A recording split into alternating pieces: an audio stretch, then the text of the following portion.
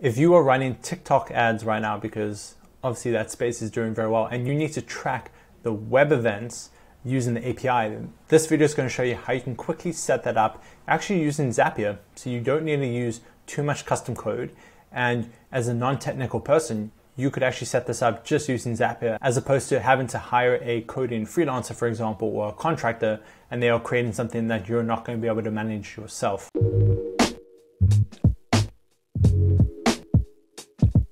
I was recently helping a client with this, and this is what inspired the video, because I figured other people are probably experiencing this as well, especially with how popular TikTok ads have become. And you can see here, how we solve this is with a very simple Zap, just 2 steps, with a Zapier webhook and then a Zapier webhook again. If you've seen my other Zapier webhook videos, you know that if you use a Zapier webhook beyond the first step, beyond the trigger, you can actually make HTTP requests. It's like sending information to wherever you want, however you want, basically. Don't worry, I will give you a bit of a walkthrough of what this looks like, but all we need to do is we need to make sure that we have the access token for our pixel. So if we come over to the events manager in TikTok, well, the ads manager, and you go to assets, you go to events, this is what screen you're going to see. You're going to go web events.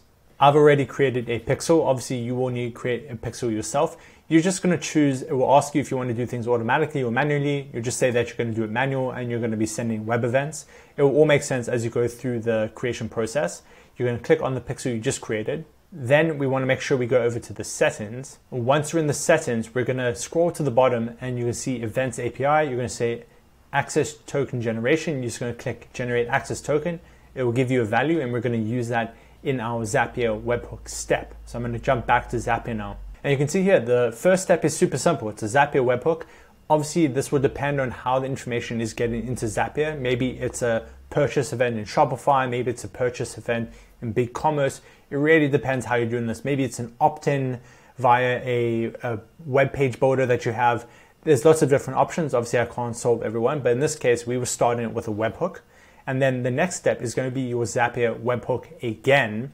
And we're going to go with a webhook custom request. The custom request is very important because we need to structure the data in a very specific way that the normal Zapier webhooks don't let you do.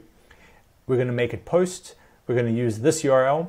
In this case, you wouldn't include this test event code. I've just done that there because I can make sure things were working when I was setting up the pixel on the other side. And then the data is going to look like this. So we get given this structure. When you complete setting up the pixel, it will actually give you an example of this data. So you can copy paste that into here. And in this case, you're going to fill out just a handful of fields. You just need to fill out timestamp. Callback is actually going to be your TikTok click ID. That's obviously very important to track people across the different spaces when they're following your ads. The page URL, not all of these fields are required. Then you're going to say the URL, user agent. Properties are things like, was it a purchase value? Was it a product? Things like that. And remember the access token that we just got in the previous step. We're going to make sure to include that at the bottom.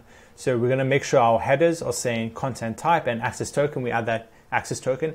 And this is really all there is to it. But there aren't very many required fields. And I'm going to include a link in the description as well that took me ages to find. And I don't know where this came from, but it's very hard to find the things on the TikTok website sometimes.